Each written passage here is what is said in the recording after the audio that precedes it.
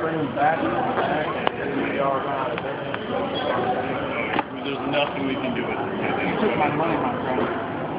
There's nothing I can do. You took my money. Absolutely nothing I can do. They don't work. I apologize. You took my money and they don't work.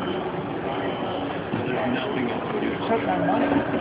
If we worked on them at the time, and they've never started. I've never had. And I called you guys. To reach my money. I can't do anything.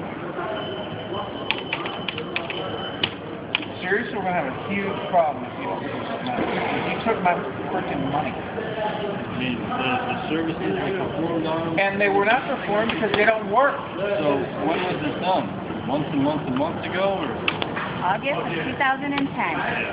Yes. I mean, I called and told you. February 10th this year. Really, I mean, my hands are tied. I don't have anyone who works on computers. I don't have a way to do it. So just fuck you? Is that what you're saying? I'm not saying that. What are you saying? I mean, unfortunately, there's nothing I can do. What are you saying? I can't help you. You're saying fuck you. We took your money and we don't care. I can call one of my former technicians and they could work on it. Probably they're going to want to be paid for it. I already paid for it. I paid you for it. Yeah. Mostly 2 terabytes. All I have is what's that. No, it's not really sorry. We're talking about over $600. You tell me why I should pay, and then you guys decide to go out of business? Not like I No, we didn't. Well, you know what? You're telling me fuck you.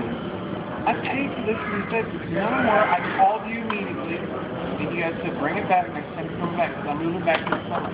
If we were still in business, I would gladly. Okay, so I'm just screwed?